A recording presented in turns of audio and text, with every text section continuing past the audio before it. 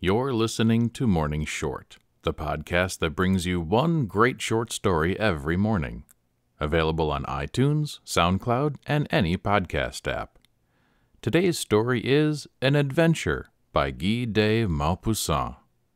Morning Short survives on the generosity of listeners like you who share our stories with their friends and family and rate us 5 stars on iTunes. To get your personal invitation link, go to share.morningshort.com. And now to the story. Come, Pierre Dufile said, shrugging his shoulders. What are you talking about when you say that there are no more adventures? Say that there are no more adventurous men, and you will be right. Yes, nobody ventures to trust chance in these days, for as soon as there is any slight mystery or a spice of danger, they draw back. If, however, a man is willing to go into them blindly and to run the risk of anything that may happen, he can still meet with adventures. And even I, who never look for them, met with one in my life, and a very startling one, let me tell you. I was staying in Florence and was living very quietly, and all I indulged in the way of adventures was to listen occasionally to the immoral proposals with which every stranger is beset at night on the Piazza della Signoria by some worthy panderess or other with a head like that of a venerable priest. These excellent fellows generally introduce you to their families, where debauchery is carried on in a very simple and almost patriarchal fashion, and where one does not run the slightest risk. One day, as I was admiring Benvenuto Cellini's wonderful Perseus in front of the Loggia de' Lanzi, I suddenly felt my sleeve pulled somewhat roughly, and on turning around I found myself face to face with a woman of about 50, who said to me with a strong German accent, "You are French, monsieur, are you not?" "Certainly I am," I replied. "And would you like to go home with a very pretty woman?" "Most certainly I should," I replied with a laugh. Nothing could have been funnier than the looks and the serious air of the procuress, or the strangeness of the proposal made to broad daylight and in very bad French. But it was even worse when she added, "Do you know everything they do in Paris?" "What do you mean, my good woman?" I asked her, rather startled. "What is done in Paris that is not done everywhere else?" However, when she explained her meaning, I replied that I certainly could not, and as I was not quite so immodest as the lady, I blushed a little.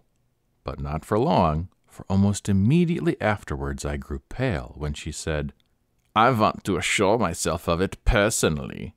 And she said this in the same phlegmatic manner, which did not seem so funny to me now, but on the contrary, rather frightened me. "What?" I said. "Personally? You? Explain yourself." If I had been rather surprised before, I was altogether astonished at her explanation. It was indeed an adventure, and was almost like a romance. I could scarcely believe my ears, but this is what she told me. She was the confidential attendant on a lady moving in high society who wished to be initiated into the most secret refinements of Parisian high life, and who had done me the honor of choosing me for her companion. But then, this preliminary test, by Jove, I said to myself, this old German hag is not so stupid as she looks. And I laughed in my sleeve as I listened inattentively to what she was saying to persuade me. "My mistress is the prettiest woman you can dream of.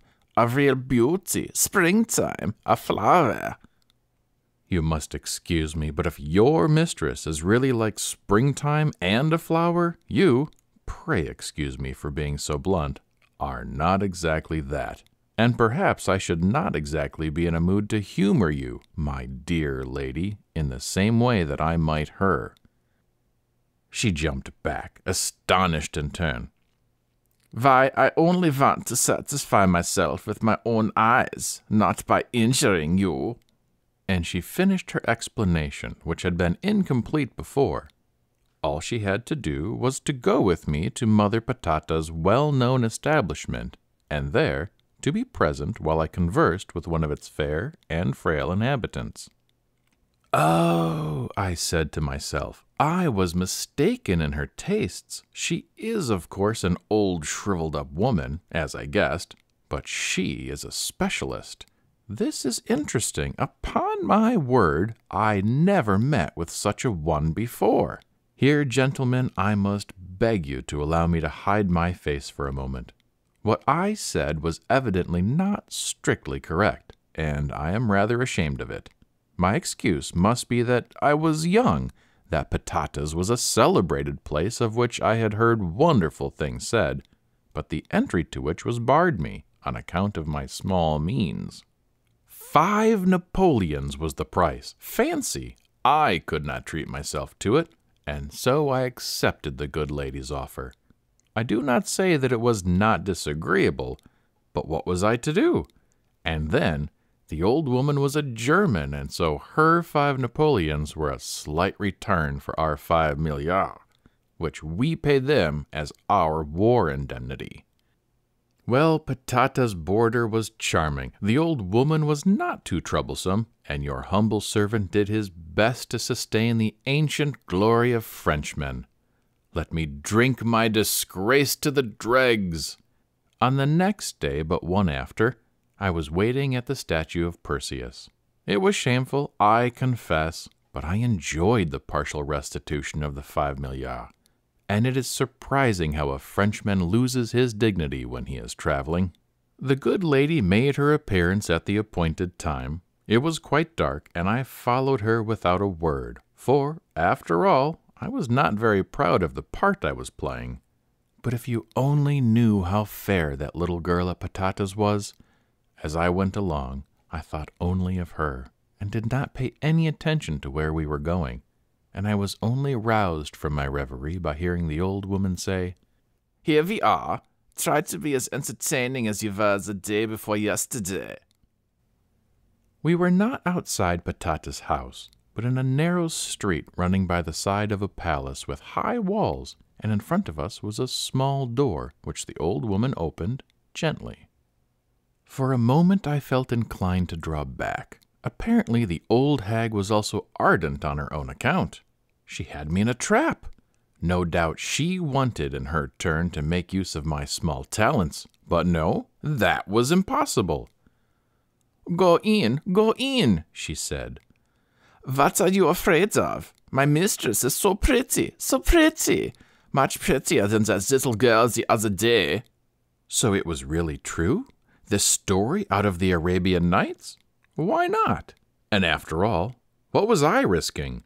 The good woman would certainly not injure me. And so I went in, though somewhat nervously. Oh, my friend, what an hour I spent then. Paradise! And it would be useless, impossible to describe it to you. Apartments fit for a princess, and one of those princesses out of fairy tales, a fairy herself. An exquisite German woman, exquisite as German women can be when they try. An Undine of Heinrich Heinz, with hair like the Virgin Mary's, innocent blue eyes, and a skin like strawberries and cream. Suddenly, however, my Undine got up, and her face convulsed with fury and pride.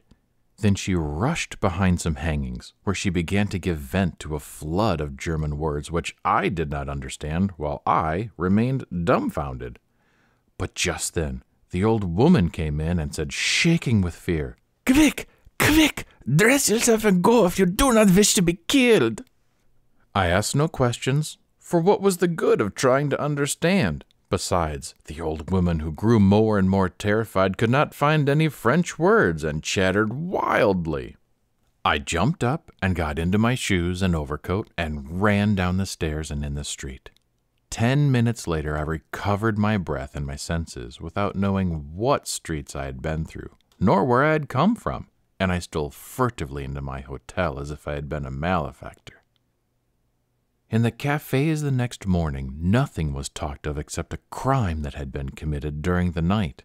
A German baron had killed his wife with a revolver, but he had been liberated on bail as he had appealed to his counsel, to whom he had given the following explanation, to the truth of which the lady companion of the baroness had certified. She had been married to her husband almost by force and detested him, and she had some particular reasons, which were not specified, for her hatred of him. In order to have her revenge on him, she had him seized, bound and gagged by 4 hired ruffians who had been caught and who had confessed everything. Thus, reduced to immobility and unable to help himself, the baron had been obliged to witness a degrading scene where his wife caressed a Frenchman, and thus outraged conjugal fidelity and German honor at the same time. As soon as he was set at liberty, the baron had punished his faithless wife and was now seeking her accomplice. "And what did you do?" someone asked Pierre Dufile. "The only thing I could do, by George," he replied.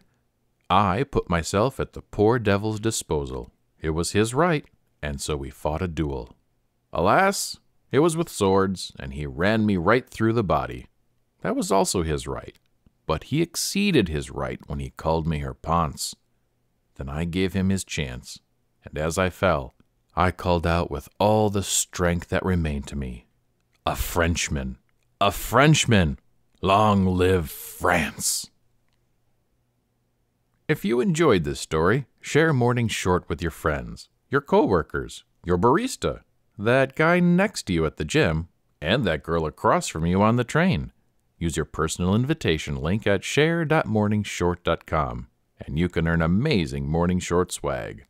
If you're listening on iTunes, please rate us 5 stars. It only takes a minute, but it really helps us to continue to make these. Learn more about the Morning Short Project and sign up for our daily emails at morningshort.com.